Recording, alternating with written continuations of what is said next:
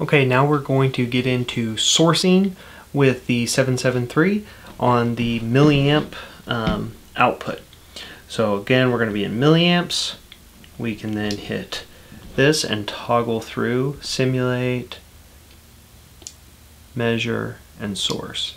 I don't know if you saw that measure. There you go. You can see it says measure, and we're going to do a source right now. And what you can do is you can use the function key and dial over. These little yellow arrows will tell you what you can do.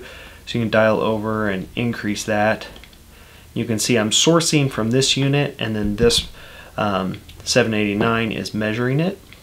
Okay, so you can change what you're going to output with that, or if you turn off the shift button, you can just go to 100% or to 0, bump it up by 25% at a time, and you can see it will do that.